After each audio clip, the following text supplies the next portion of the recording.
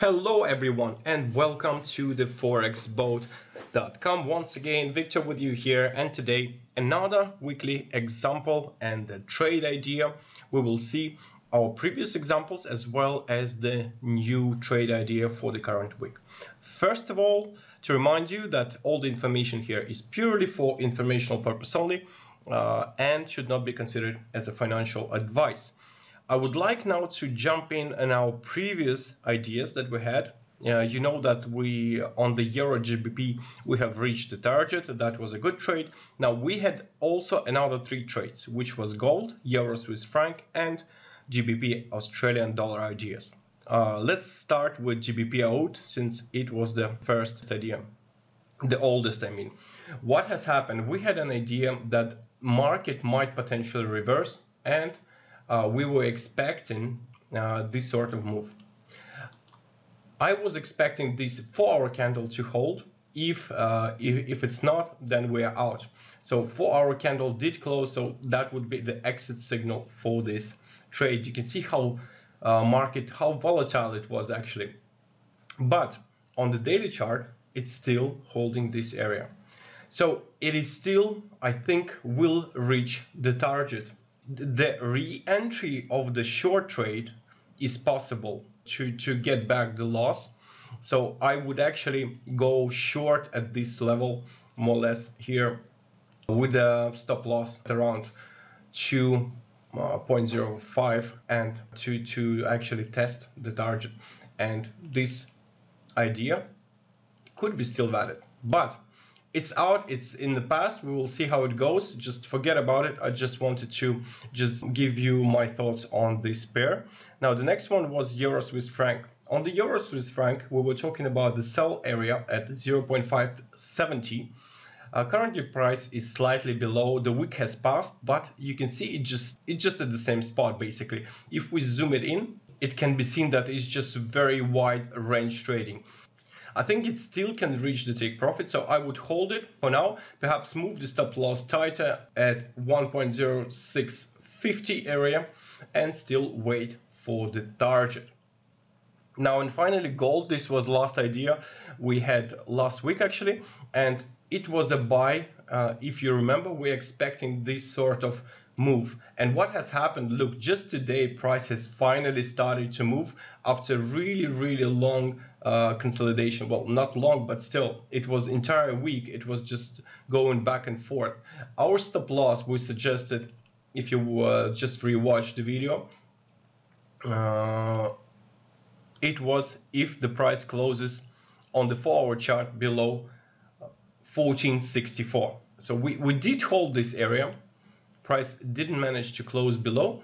There was a lot of moves here back and forth, but nevertheless it failed to close below. And the stop loss, I was thinking about this low, just place it below, but exit signal actual would be the 4-hour close below this low. So it's still holding and the price actually is moving up. So expect further uptrend, but first guys, this moving average can act as resistance, so it could be a profit taking a level, and here stop loss could be placed at break even if you initiated the long trade.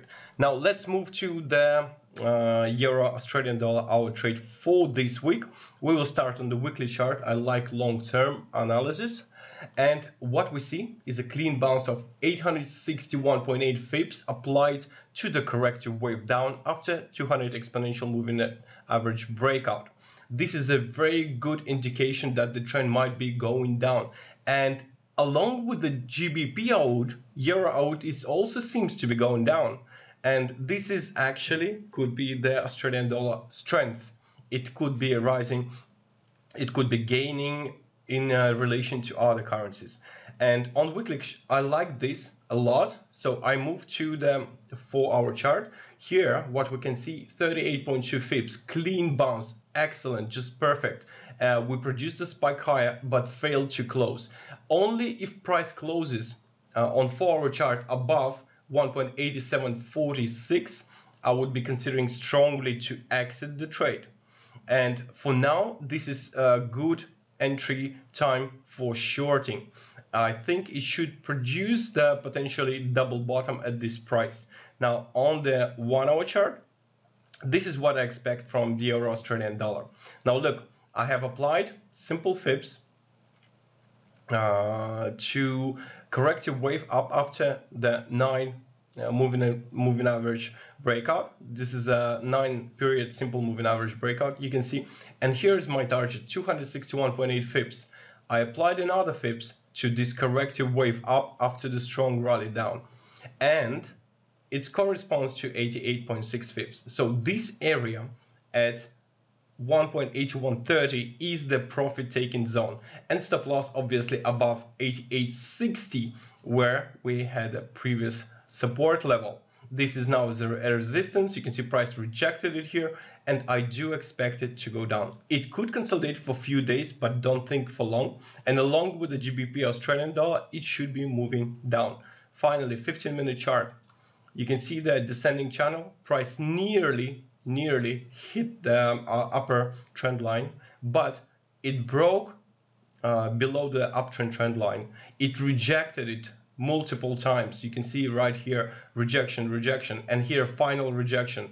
It started to produce lower lows as well. You see, it's almost a double top here, although the previous next high here is lower than the previous one. So lower lows, lower highs, good indication that the trend will be going down. So it's a good correction.